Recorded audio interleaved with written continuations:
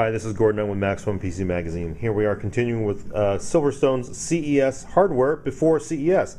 This power supply was actually shown off last year at CES, but it's actually coming to market pretty soon. Cool features, a button on back that if you push, turns the fan on full power. And, this is pretty crazy, it has a slider switch, and you notice this is a fully modular power supply. But this, I don't think I've ever seen before. This is a switch and a power supply that lets you change it from multi-rail to single rail. Apparently, Silverstone did this because they said some server guys are afraid they're going to kill themselves with a single rail design. And there's also 3 holes that let you adjust each of the rails for 12 volt, 5, and 3.3.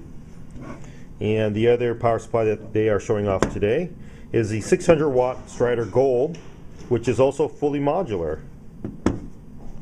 As you can see, there's no cables.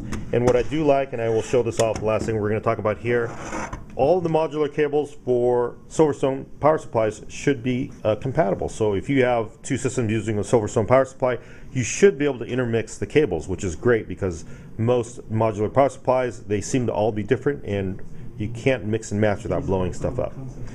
Anyway, this is Gordon with Maximum PC Magazine. We'll talk to you later. Bye.